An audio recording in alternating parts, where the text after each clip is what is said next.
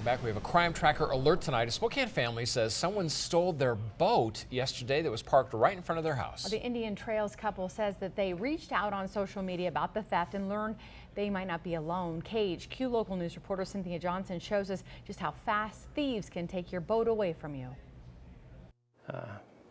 Really frustrating. Ron Miller usually parks his boat right in front of his house, but last night he drove home and saw it wasn't there. I'm driving up the street and I thought, what's in the street? And it was the chocks that were behind the wheels. His wife took to social media where others posted similar stories. It sounds like there's a lot of other boats being taken, stripped down, and then just abandoned. Ron says the boat was locked down on his trailer. It's like the old style bicycle lock. You know, it was a heavy duty one, but it was kind of the long shank on it. That type of lock has a long shank that they can get a bolt cutter on and take off. Dan Conrath at Spokane Valley Marine says they get stolen boats all the time. We actually have one in here now that was stolen and recovered, so we can show you the damage that they do because they just stripped everything out of it and destroyed the boat in the process. We asked Dan and his crew to show us just how fast it takes to steal a boat. It took about 37 seconds. They use bolt cutters, all kinds of power tools now that are battery operated, so they can take something off like that in a matter of seconds. To avoid this, Dan says you can invest in a lock like this one. That's $10. That has no access